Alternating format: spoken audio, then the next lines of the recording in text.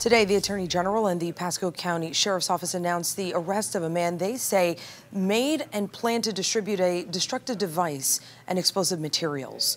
Authorities say 34-year-old James John Hall offered to sell an informant with the Sheriff's Office a pipe bomb that he allegedly made.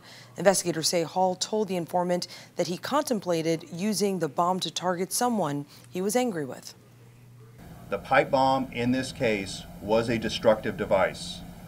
Preliminary investigation shows that this device was designed to detonate so that the pipe would shatter, causing the particles to act as projectiles as they were pushed forward.